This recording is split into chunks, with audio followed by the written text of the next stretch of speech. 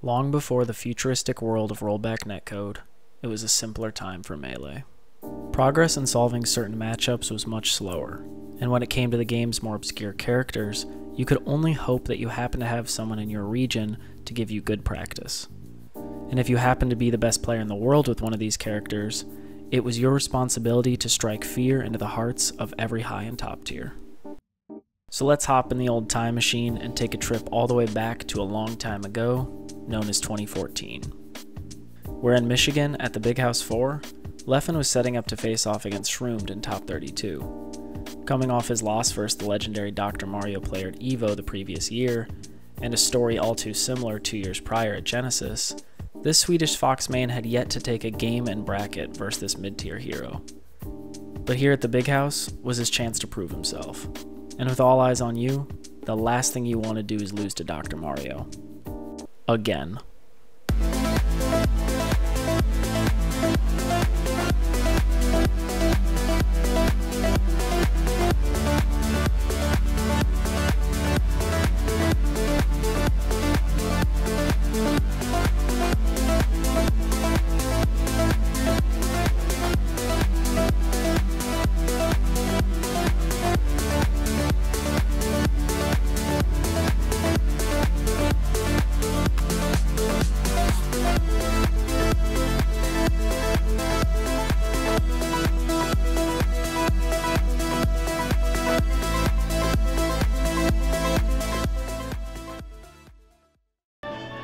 Definitely keeps it real. He does. He says what everyone's thinking, but nobody wants to say. I think that's what Leffen does.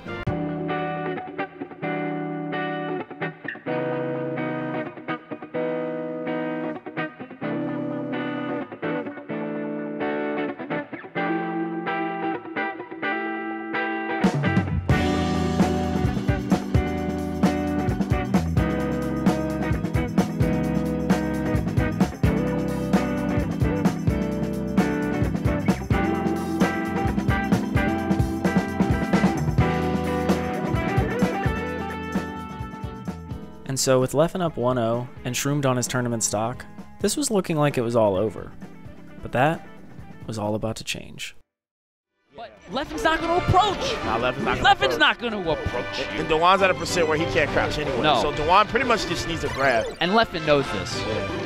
Leffen knows this. And see him, he's in the air. He's shooting his lasers. He's got his shield up.